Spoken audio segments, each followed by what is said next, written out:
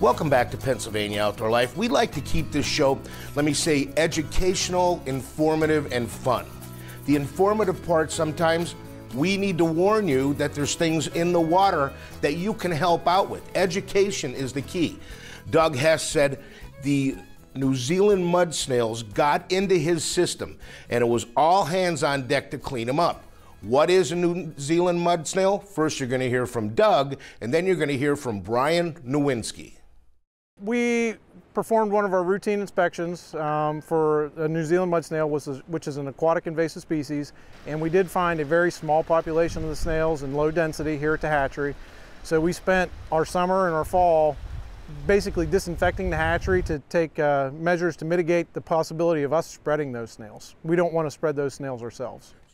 There's no males in the population.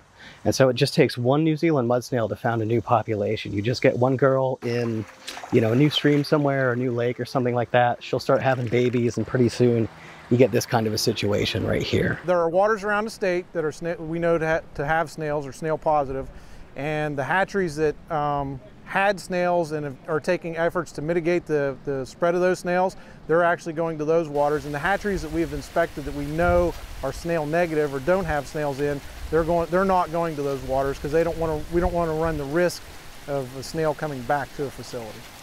The New Zealand mud snail, what is it? Yeah, so this is an invasive snail that, from the name, native to New Zealand.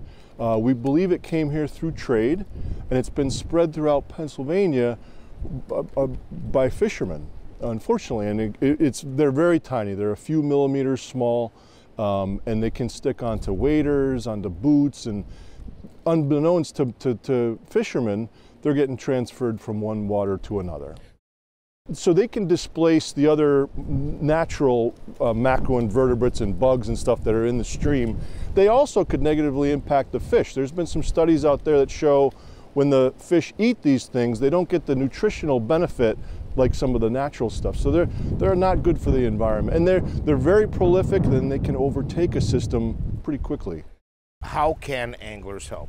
Give me the couple of things that they could do to help out our waterways. I'd say the biggest thing is to go to our website, check out where they are. Know that if you're going to a stream or a water body that has New Zealand mud snails, we just ask that you take some extra precautions. If you're going to go, say, to a stream that has them, to a stream that doesn't, what we do is we take our waders after we've been in an area that's positive, we put them in a freezer, in a chest freezer overnight. That kills them. 6 hours at freezing temperatures kills them. So if they could take some extra steps to just try not to spread these things around, the biggest thing is education. Know where they are and know where they aren't.